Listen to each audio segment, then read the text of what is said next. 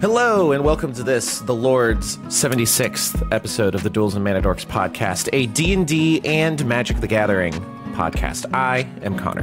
And I'm Sam. And we are the Dungeon Bros, but we are not brothers. Nor are we in a dungeon.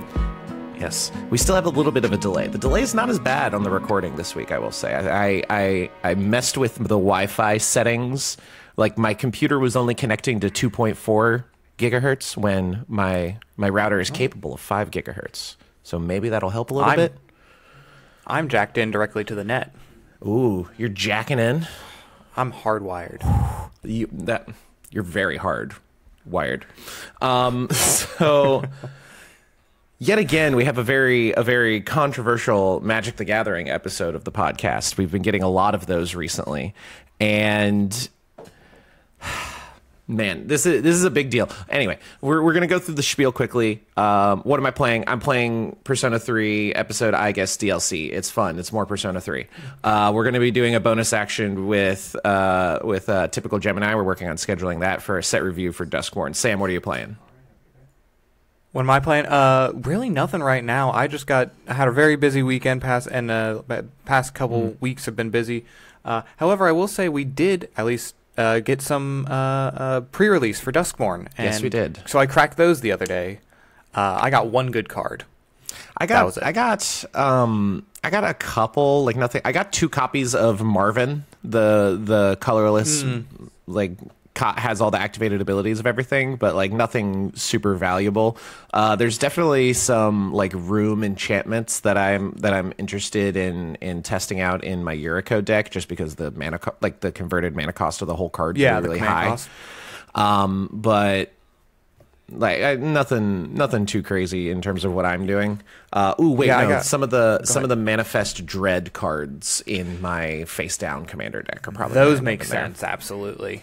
Yeah. It's both selection and the only good one I really got was Meat Hook Massacre 2. Oh damn! Okay. Yeah. So the sequel. Feel like I could throw that in my mono black deck. The sequel. I have the regular one in my mono black Sauron deck. I could throw that in there too, but it would just be good stuff. It really wouldn't be in the game plan, to be honest. But so you bring up your Sauron deck, which in the last week I remembered 2 Gen Cons ago when we were at our Airbnb, we were playing a 5-player game of Commander, and we were doing the this person's the king, this person's like the guard, these people are like trying to assassinate the king. So I've been working on my Lord of the Rings Commander cube for a while. The more I think about the process of drafting and the group of friends that we have and that we play Magic with, I don't know if that's something they would be into. So I'm considering pivoting a little bit and doing like a play on the Kingdoms format and do like a War of the Rings thing. So like the king has to be a Sauron deck. So one of the multicolor Saurons, and now with the recent bannings of cards that we'll be talking about, throw in a Jeweled Lotus that I have that's now worth almost nothing, throw in the Mana Crypt that I have that's going to be worth nothing here. We'll get into that soon. So it's like a super powered Sauron deck, and then he gets like 1 companion player, so like a Saruman deck or like an Orcs deck or something like that, and then all of the various good factions. Like you could have an elf deck, you could have a dwarf, you could do a dwarfs deck if you really wanted. I would rule 0 like the Gimli and Legolas counter of kills for like a teamer deck, do like the humans deck with Aragorn, like a whole bunch of variety of decks, and then you can get 3 other people to pick some of those decks, and then like have a couple of bad guy decks, and you can pick one of the bad guy decks, and then just do that as like a 5-player pod where like the good guys are trying to kill Sauron and the orcs are trying to kill the good guys and all that kind of stuff. Make the Sauron deck stupidly powerful because of course. I mean, they did just print new scheme cards in Duskborn for the arch enemy version of the game. So that's true. That's also we could include it. We could include it. Do a skin of like Lord of the Rings themes for the schemes and all that. But that's just been something that's been tinkering around in the old brain just to make use of all those cards that I have. But that's neither here nor there, and totally a distraction from the point. At this point, before we get too much farther, of course, the Duels and Mana Dorks podcast you can get on Apple, no longer Google because Google doesn't do podcasts anymore, but Apple, Spotify, YouTube Music, all podcast services around the globe. You can go to the Patreon. You can subscribe to us on Patreon for free, if you so desire. You get access to ask questions for free, for us to read on the podcast, to talk about. You can join for $5 a month to get early ad-free access, though I will say, because of the nature of this main topic for this podcast, probably going to go up immediately for everyone, just because I want to be there immediately. You know what I'm saying? I don't want to have to wait till Monday to be part of the discourse. But normally we post early ad-free access for the patrons on the Patreon on Wednesdays, and then it goes live in free feeds the following Mondays. Yeah, you can follow us on all the socials. We're working on getting Monday Night Magic back in like a spell table capacity. I need to set up OBS to make that stream possible on this PC. I've been dealing with plumbing, so I haven't been doing that. I've been hooking up a washer and dryer. I had to replace like the whole valve system there. It's a whole thing. Anyway, normally at this point I would then toss to Sam for the upcoming releases, but Player's Handbook's out now and Duskmourn's in pre-release now. If you want to know the other dates, listen to the last podcast because we got important shit to talk about. Okay. Top story of the day. Commander banned and restricted announcement. This was originally made by the Commander's Rules Committee, which is separate from Wizards of the Coast. I do want to specify that. They are not associated with Wizards of the Coast. Like Standard, Modern, Pioneer, those rules committees are Wizards of the Coast rules committees, but because Commander is a casual format, is a fan-created format, it has a fan-run rules committee. This is posted to the Magic website, this banned and restricted announcement. September 23rd, 2024. 4 cards have been banned in the Commander format. Dockside Extortionist, Jeweled Lotus, Mana Crypt, and Nadu Wing Wisdom are all completely banned in the Commander format. They also give a brief update on the Silver Border project and other initiatives that they're working on. That doesn't really matter. All of those bannings are effective on Tabletop and Magic Online immediately as of the posting of that ban. So we're going to get into their philosophy here. We're gonna quote. Okay, here's the quote. Quote, the philosophy of Commander prioritizes creativity, and one of the ways we have historically reflected that in the rules and ban list is to encourage a slower pace of game than traditional formats. This gives decks time and space to develop and do different things. We have a goal to make it easier for players who enjoy slower, more social games to have an environment for them to explore. Commander has always had the potential for someone to get a fast start and be the first arch-villain in the game, but that advantage has been balanced by having multiple players gunning for them once it happens. In the past few years, notably since Strixhaven's School of Mages, we have seen a pattern of stronger mid-game cards that allow the players to skip past the early game to snowball their advantage straight through to the win. Occasional games like that are fine, but it shouldn't be common, and we're taking steps to bring that frequency down by banning 3 of the most explosive plays in the format. They later go on in the Mana Crypt section to say they don't like turn 6. They basically say they don't like turn 6 to turn 8 wins. Before we get into their specific reasoning for the cards, what do you think of this philosophy, Sam? Because I feel like when we are playing our Commander games, turn 6 to 8, like that would be like a little bit of a quick game for us. But it's not out of the realm of possibility for our Commander pods, and we're not playing Mana Crypt, Jeweled Lotus, Dockside Extortionist in our decks. I will say, based on their quote, what they point out in Mana Crypt is that the drawback of possibly losing life is no longer pretty meaningless because we have 40 life in our format, and getting to 6 to 8 turn wins, then yes. But yeah, no, 6 to 8 turns.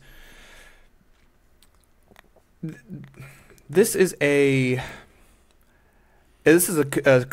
conversation the community has been having for as long as we've been playing, which has been over the past few years. Right after Strixhaven came out is actually right around when we started playing. And these 6 to 8 turn games, it seems like a very short time, and yet so much can happen in that time. And not to mention, when you have 4 players each taking a turn. That can last anywhere from 30 seconds to 5-10 minutes. This sort of thing, and we're going to get more into this later probably, but it feels like a table-to-table conversation that needs to be had, and not necessarily the law of the land, you know? Yeah. We've been texting about this since this happened. We're recording this podcast on the 24th. It's going to go up tomorrow on the 25th, just to give a timeline of this. So we've had about 24 hours to digest this banning. And when we were talking, we were specifically saying, like, this feels like the problem that they're trying to fix by banning these 3 cards is a problem that I feel like needs to happen at a Rule 0 conversation level before a ban list happens. With the exception of Nadu Winged Wisdom, I totally understand that. Nadu's not really the big victim here. Like, we were warned about Nadu in the last ban list update. I mean, it's been getting banned in literally every format that it's legal in at this point. I think in cEDH tournaments, it's one of the best performing decks in the time frame that it's been legal. And it just creates really not great play patterns. They've admitted that it was a design mistake that they let slip through the cracks. Nadu being banned, totally get it, but yeah, that's fine. My biggest, and even Dockside, like, I'm not necessarily opposed to it. We got a question on the podcast several episodes ago when we were still living together about what cards we would ban in the Commander format if we had the ability to, and we brought up Dockside Extortionist. Mana Crypt was brought up. I'm more of a fan of not banning those things, and if I were to, I brought up like Draneth Magistrate, which just turns off your ability to cast commanders in the first place, which just makes it a 100 singleton format with no special thing that makes it commander anymore. Right. But yeah, I think they're trying to. One thing I've been seeing a lot, and I do agree with this perspective to an extent, that the Rules Committee is attempting to fix years of design mistakes that Wizards of the Coast has been making. And it's one of those things where a ban like this is going to be very heavy-handed and very harsh for a lot of players.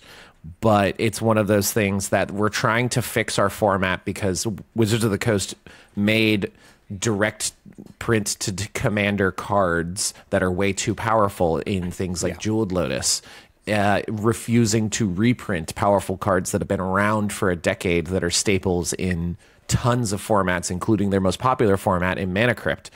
My problem then comes in with the timing of things. Like, we were warned about Nadu. We were warned a long time ago about Dockside Extortionist. Mana Crypt and Jeweled Lotus specifically have never once been mentioned, and they came out of nowhere with this banning. And particularly with Jeweled Lotus, being banned in Commander basically makes it a useless card because it creates mana you can only spend on a commander. And outside of like some legacy and vintage stuff where you can manipulate and double the mana, and then the mana that's doubled doesn't have the restriction of only use, like that kind of stuff, it doesn't serve a purpose unless you're doing like a commander cube or like even some of the different like modifications to commander, like Oathbreaker, they just follow the commander ban list. So it's not like I don't know. Anyway, it's a very interesting thing where just last podcast, 2 weeks ago, we talked about another attempt at a cEDH specific committee for rules committee that came up, and it got quashed. Go listen to that episode if you want to hear more on that. But part of that is they were saying we don't necessarily want to unban cards. We, in fact, want to, make bans more specifically for the high-power format. And the ones they were suggesting, the one, I think, was Rhystic Study. Yeah. Not even on here. And now I understand what the Rules Committee is trying to do. They're trying to, and I don't necessarily agree with it, but they're trying to specify what the format itself should be and or feel like. However, doing so, they just completely stomped on a lot of the higher power, not even cEDH, but absolutely, they're stomping on a lot of cEDH. They're stomping on a lot of higher power things as well, and saying this does need to be a specific thing. Yeah, I mean, I think the biggest problem in terms of like gameplay at most tables is not people going out and spending $190 on a mana crypt to put into their casual commander deck. It's, oh, I bought some packs of Commander Masters. I cracked a Jeweled Lotus, so now I'm going to put it in my commander deck because I have it. And then that creates a big spike in certain games where you get access to that card, and then it spirals out of control because it's a card that's too powerful for most casual commander decks. Before we get too much deeper into this, I want to read their specific reasonings for the three big cards that we're talking about. So, with Mana Crypt, they say, quote, coming down for no mana on turn 1, it's quite possible to have an explosive start of Mana Crypt into a Signet or Talisman, land, and another Signet, leaving that player untapping 5 mana on turn 2. End quote. That seems like a Goldilocks hand in a lot of ways, but a turn 1 Mana Crypt into Arcane Signet, land, and casting a spell is also very, very powerful as well. And that one's just kind of a more normal thing. Quote, in games going over 12 turns, the accumulated threat of damage from Mana Crypt provides a reasonable counterbalance for its explosive effect. But when you are snowballing to a turn 6 to 8 win, it's a meaningless drawback, end quote. So this is what I was bringing up with the turn 6 to 8 win. They don't necessarily want that. They want the games to be going longer, up to 12 turns. But I feel like in our experience at a lot of casual commander games, getting to a turn 12 is when the game becomes a bit of a slog in a lot of ways. And that might just be our own bias because we've played a lot of one-on-one commander games with our Monday Night Magic live streams. But even when we're playing 4-player games, I still feel like if we're getting to turn 10, like someone's presenting wins regularly, like every single turn at that point. All right, before we get too much deeper, Jeweled Lotus, they specifically say, quote, another card that can give you 5 mana on turn 2. Jeweled Lotus does it without even needing a good hand. Though you're restricted in what you can do with the mana, 4 and 5 mana commanders can pack a significant punch nowadays, often drawing cards to make up for the one-shot mana and defensive abilities such as Ward that can't be interacted with that early in the game. And then we'll do Dockside Extortionist, where they say, quote, Dockside isn't normally quite as explosive in the early game as the other 2 cards, but it can still go mana positive on turn 2 and start generating substantial treasures after that. It's been on the border for years. We've shied away from acting in the past because the card has scaled well with the power level of the table, but it's a frequent contributor to the more egregious snowballing starts, end quote. Those reasonings for what they want to do with Commander make perfect sense to me. It's one of those, they talk with Wizards of the Coast regularly about their thought processes for banning, what cards they're looking at and considering. And I wouldn't be surprised if things like Orcish Bowmasters, the One Ring, Rhystic Study, that kind of stuff are things that they are looking at. But we don't know because they haven't told us what they're looking at. Yeah. In the last 2 years, since we've really started playing Magic, Dockside, Jeweled Lotus, and Mana Crypt have been reprinted a couple of times as big chase cards for expensive sets. Jeweled Lotus was the chase card for Commander Masters a year ago. Jeweled Lotus had like 4 different arts for it, and it was one that if you pulled, you had a really good box, a booster box, a really good pack, a really good collector, whatever. Mana Crypt, they reprinted like 7 new art versions of it in Lost Caverns of Ixalan not even a year ago.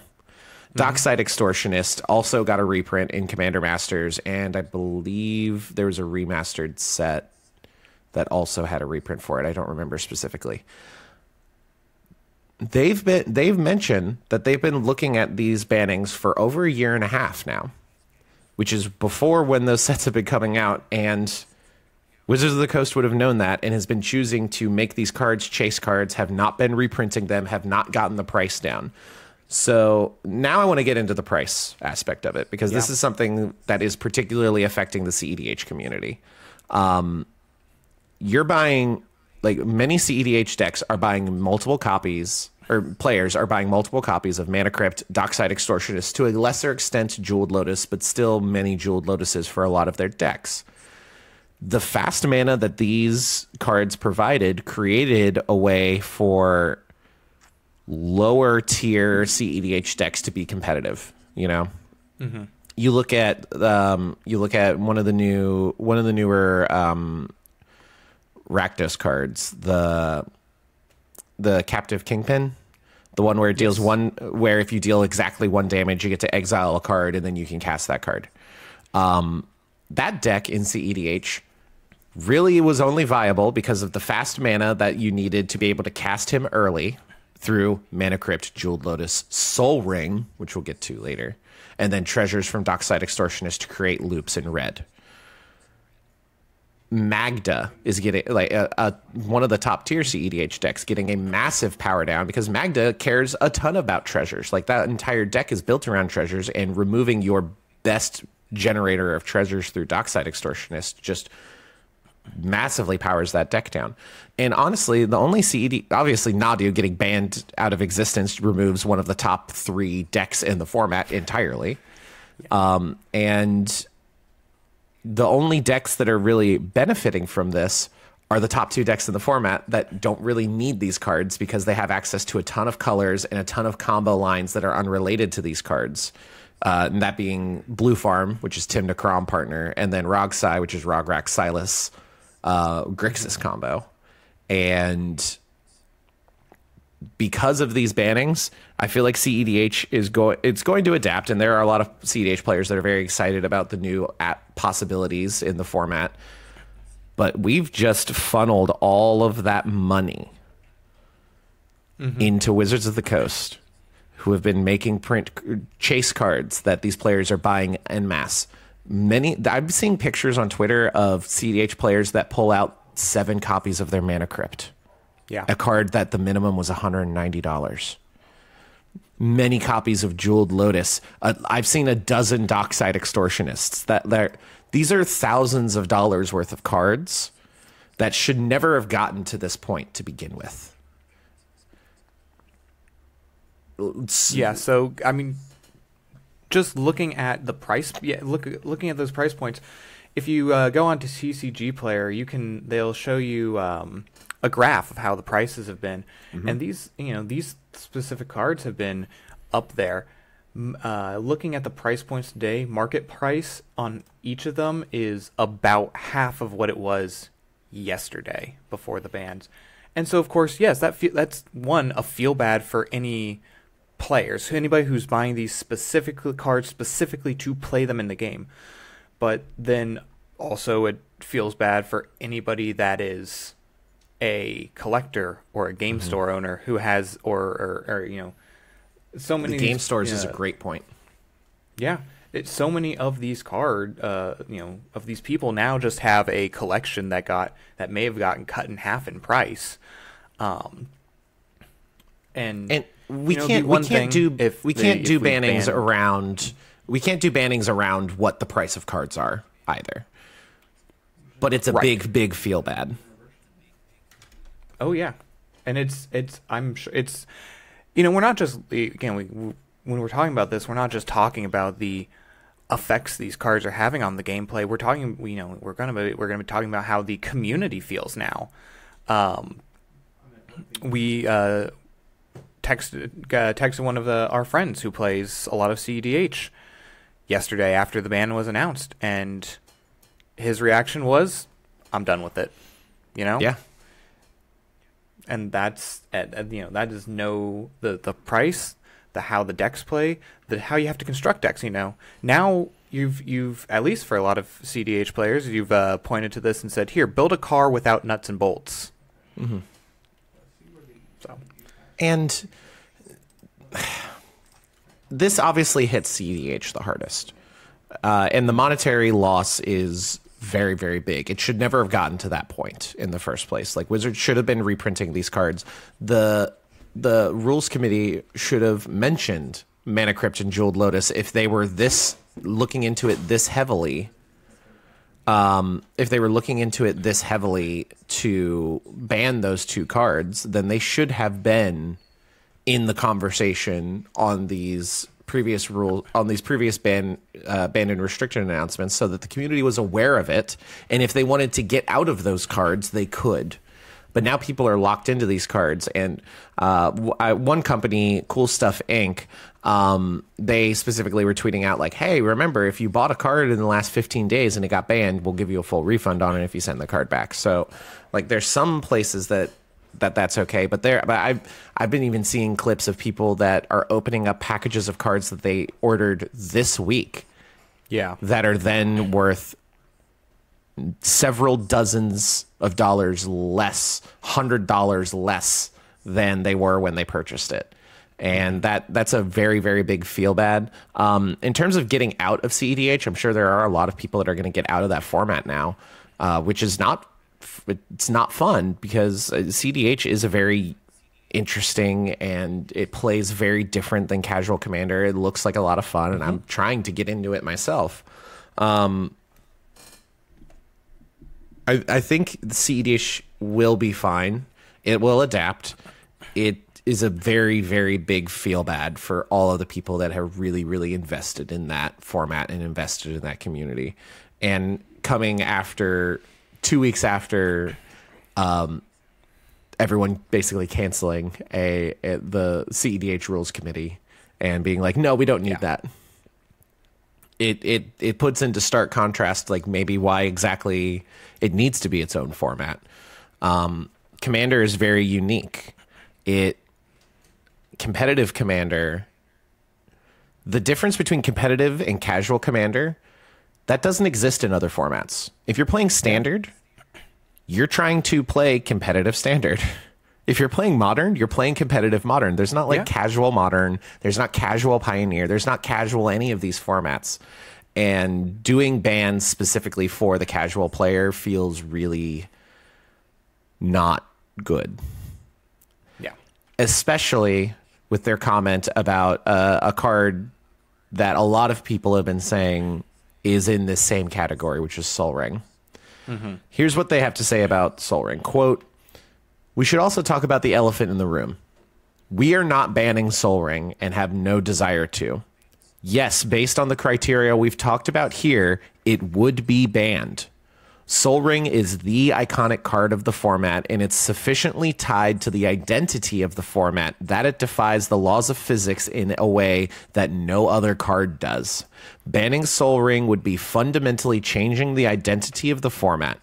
We aren't trying to eliminate all explosive starts. It's happening every once in a while is exciting, and removing the other three cards geometrically reduces the number of hands capable of substantial above card mana generation in the first few turns." End quote. That just seems like playing favoritism, ultimately. Sol Ring is a slightly more expensive Mana Crypt without the downside of Mana Crypt. That's all it is. Yeah. And because it's been reprinted to death in all of these Commander decks, it's fine. So what you're saying is, if they were putting a Jeweled Lotus in every single precon for the last year, would Jeweled Lotus have been fine? Because everybody would have had it. Would Mana Crypt have been fine if they were reprinting it to death? If they put Dockside in like a Commander deck every set, would it have been fine? It only seems, with that comment about Sol Ring, it really gives the feeling that the only reason Dockside, Jeweled Lotus, and Mana Crypt are bad is because not everybody has them. And Sol Ring is fine because everybody has it. Yeah. Yeah. If that's the case, then we need to encourage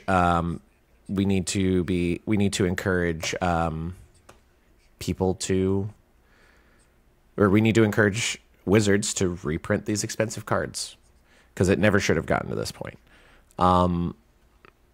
If we want to talk about Nadu, we can. Obviously, it was a design mistake. They admitted that. It creates really boring play patterns, non-deterministic lines. I don't think people are really playing it at a casual level because they understand that intuitively, that it's a busted card. It took over a lot of cEDH tournaments. It's not the best deck in the cEDH format, but it was certainly up and coming and in the top 5, top 3 conversation, winning a lot of tournaments.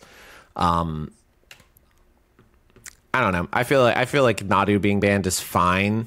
It's kind of a feel bad for me. I was working on a cEDH Nadu deck because I pulled like 4 Nadus during Modern Horizons 3. It was ridiculous.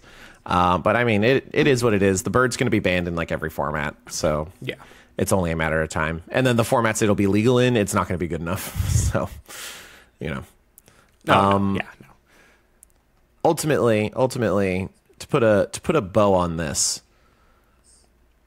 Wizards needs to change how they handle the secondary market and reprinting of cards. They also need to be much more careful about designing cards specifically for Commander, which is a casual format that was designed to just be something you do in between games of another format. I think if they went back and just started designing cards again for Standard and Modern and just let some of the cards that were good in those formats trickle into Commander. I mean, Modern Horizons 3, there are cards that are very, very, very good in Modern that are also good in Commander because Commander can just let you do anything you want. I don't really have much more to say about this other than it really sucks, feels bad. Part of me wouldn't be surprised at all if they go back on banning some of these cards in the coming weeks, but I don't anticipate that happening at all, honestly. What do you have to say about the death of these very expensive cards? Yeah, so I mean, as we mentioned earlier, a lot of these cards were often cards that we were recommended to talk to our table about in power level conversations, Rule Zero conversations, and I think that obviously we might be seeing, maybe this is a conversation to have in the other direction now. Like, hey, now that we're going to play, we want to play high power. Maybe we, for this table, unban them or whatever. But I think the identity of the format itself is not going to change with these. The identity of the overall Commander format is not going to change with these. And I think that there are a lot of people maybe who like to play exclusively lower power games and maybe don't consider the other people in the format are happy about this. I've definitely seen all of these directions on all these takes online, whether it's people are super happy with this banning, people are super unhappy with this banning, but I think a lot's going to unfold here in the next couple of weeks. Yeah. I wouldn't be, at this point, I wouldn't even be surprised if the November banning that they're going to be, or the November banned and restricted announcement on the 18th, we're probably going to start looking at things like Rhystic Study, like the One Ring, like Orcish Bowmasters. I feel like a lot of these vaguely problematic cards at casual tables are going to start getting looked at now. Obviously, the Commander Rules Committee can't cater to cEDH, which is why they were trying to make their own rules committee in the first place. And I wouldn't be surprised if there's a new effort to do that now that maybe has different people, or maybe people are now more okay with it than they were 2 weeks ago. Who knows? Yeah. But if you have the cards, tough shit. I lost like $200 in value in 2 cards. I didn't actually buy them. I pulled them from packs. So. No.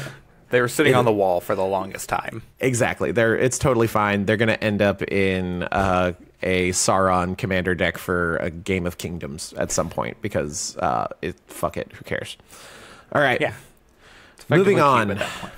Yeah, exactly. Moving on. We have 4 really Secret Lair things to talk about.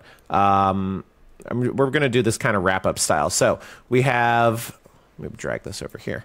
Okay, we have 4 announced Secret Lairs. There's also been a leak that I've seen of a Marvel Secret Lair drop that is not the Marvel Universes Beyond set that we are doing. But the ones that have been announced, the first one, we have Chucky, the horror movie, Chucky.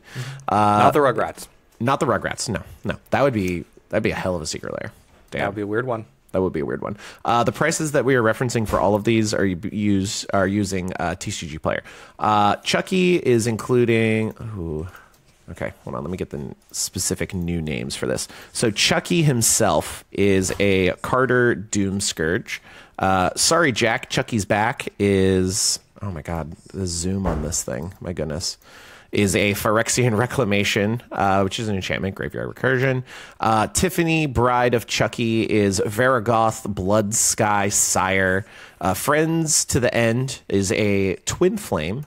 And Play Pal's Factory is a Genesis Chamber. If we were to go over the monetary value of these cards, Carter Doom Scourge is 40 cents, 75 in foil. Phyrexian Reclamation is 350 or 424 foil is the market price, but they were all sold out, and the only one that was for sale was $40.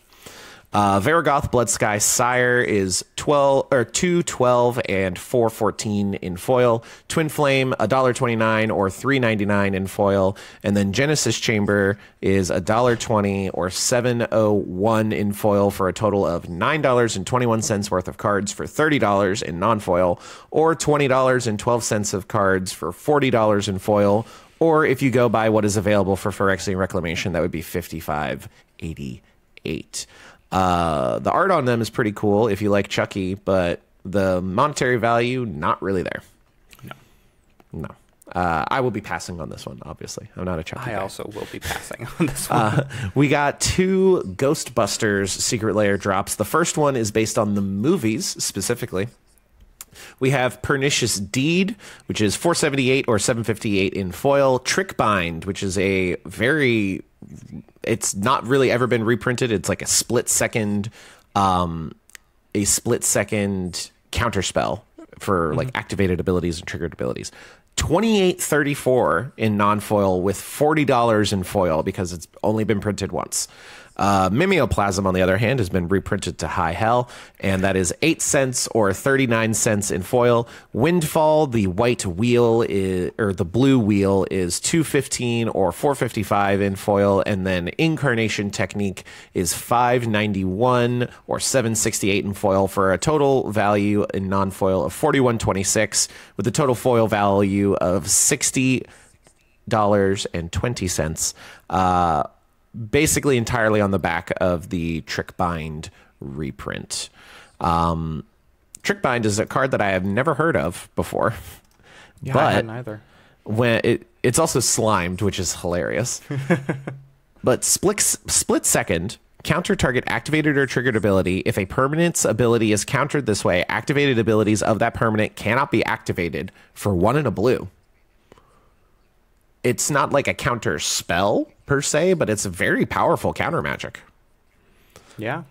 I will not be partaking in it, though. The the monetary value of the cards, particularly the foil value, is probably worth it if you're in the market for any of these cards, or if ultimately, if you're into the monetary investment of them, as long as you're close to the price point for regular prints, the Secret Lair prints are going to be more valuable. Like the particularly with popular things like Ghostbusters, like the Monty Python cards are worth way more than what I paid for them. But that's just because they're the Monty Python printing of the cards.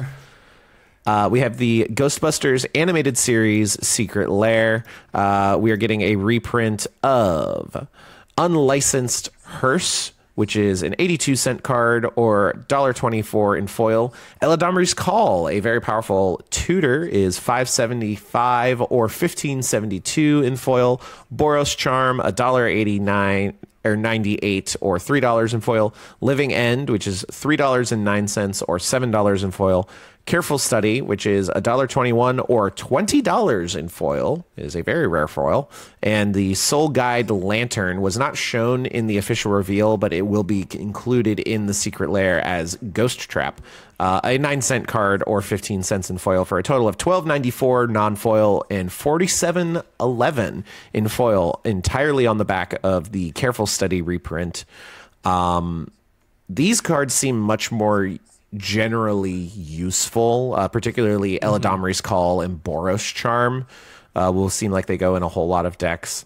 And notably, this is a 6-card Secret Lair as opposed to the now relatively normal 5-card Secret Lairs that we've been getting. A little bit more value here, and I personally am more of a fan of the Ghostbusters animated art, personally. But if you're into the art, have at it. If you want an animated Slimer who's got glasses and a book called Toblin's Spirit Guide that he's reading in Careful Study, then have at it. But we're not really Ghostbusters people. That's always going to be the recommendation when it comes to Secret Lairs. If you like the art, go for it. Most of the time. Sometimes there's an expensive hit reprint. And not a lot of other value. Sometimes you get a little lucky, though. One of the times you're not going to get lucky is the new Hatsune Miku Electric Entourage Secret Lair.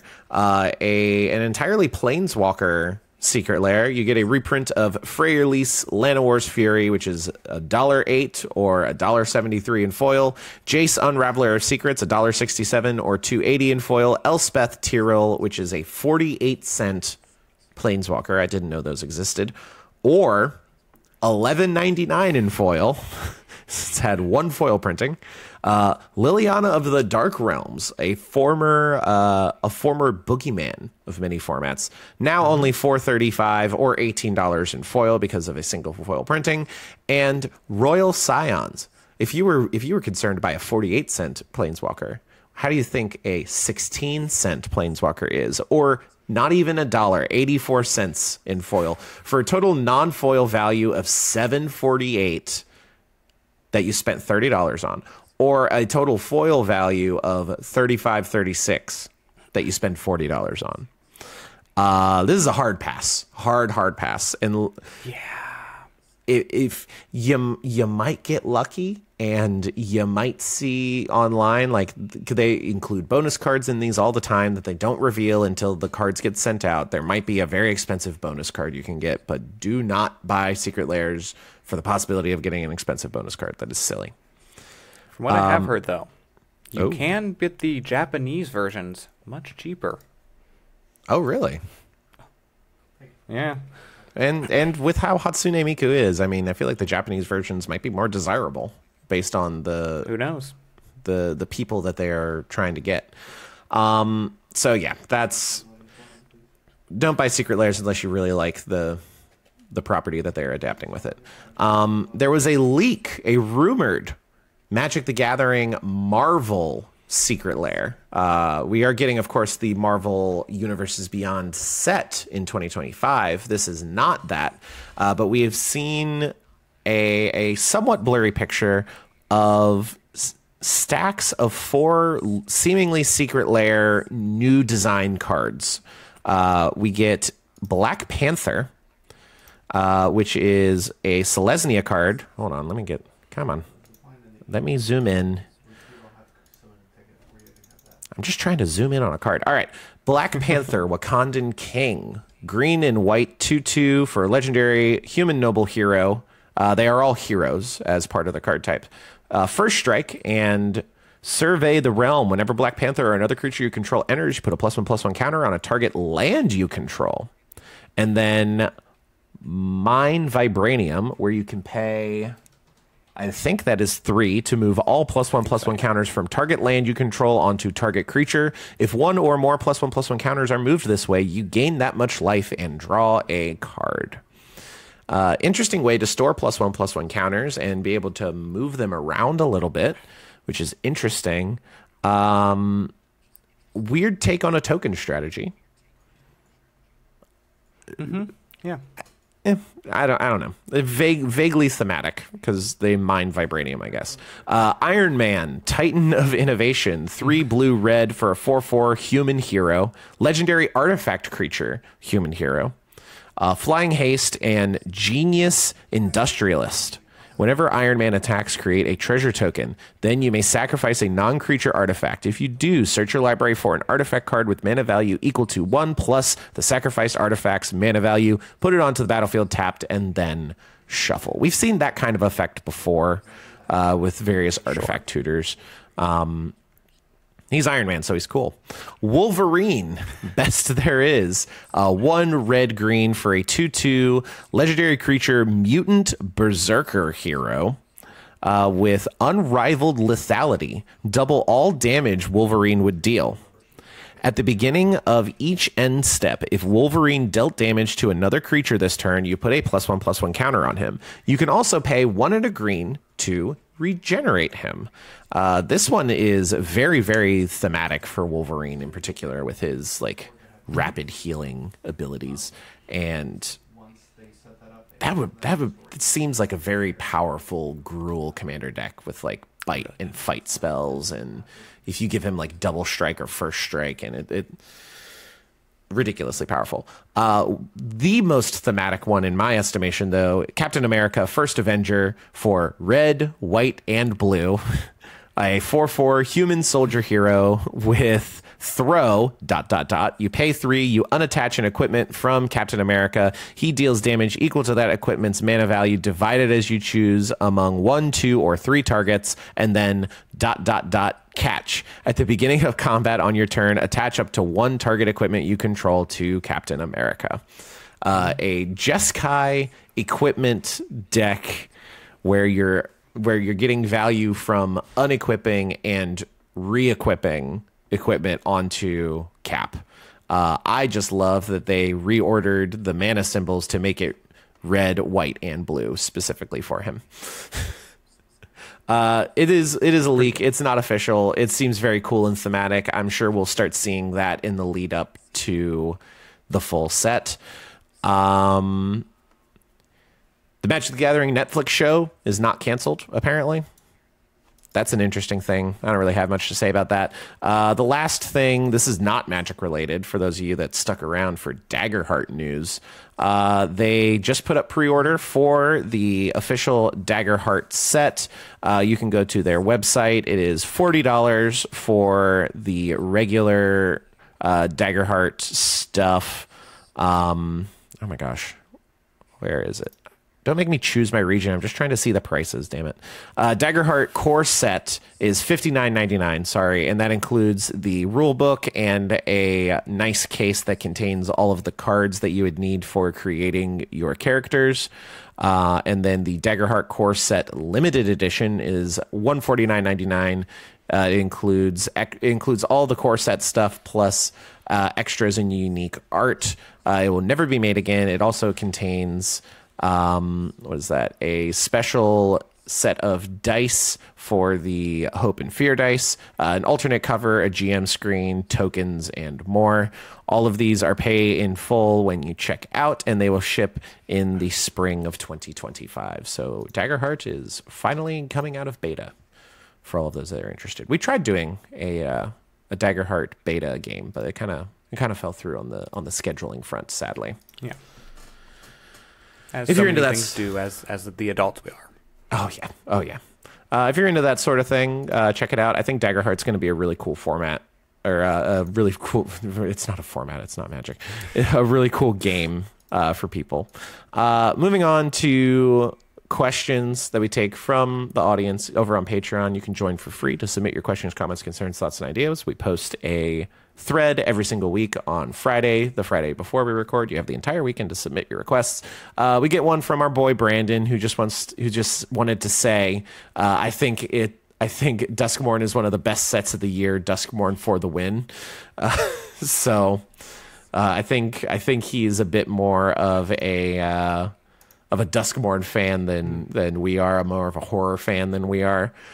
He also specifically messaged us to get our thoughts on the ban list, and he said It's crazy. I agree. It's absurd. Value in those cards is probably going to drop now.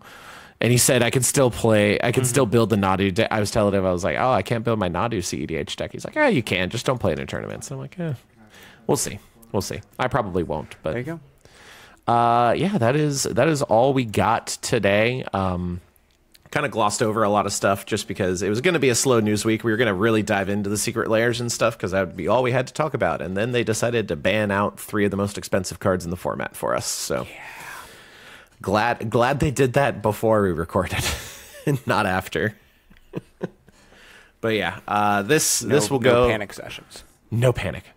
Yeah, we'll be posting this one live for free feeds immediately. Normally we do early ad-free access over on patreon.com/DungeonBros and all that kind of stuff. Sam, you got anything you want to say before we wrap this up and tell the people, give them our fondest farewells? Of course. Before we go, I should say, just because there's always news, and just because it's happening doesn't mean we need to freak out immediately. So we hope that our takes on the bans this week have been level-headed, have been thoughtful, and hopefully provoke you to think more and react less. Yes. But other than that, more immediate silence and thought, and less immediate outbursts and reactions. I will say I follow a lot on the Dungeon Bros Twitter account. You can follow us, x.com/Dungeon Bros, I think, maybe. Just look up the Dungeon Bros. Sure. But Twitter. Go to Twitter. We follow a lot of cEDH creators, and I will say a lot of them have been outspoken in their disappointment of the lack of communication of the bans specifically. But I've also been seeing a lot of cEDH creators that are excited for what this will do to the format and the new possibilities and the new decks that are going to crop up because of it. Obviously, a lot of decks are going to go away, which is very sad. But it's a new day for cEDH. So yes, keep yourselves calm, level-headed, think before you speak, and all of that. And as always, we love you very much.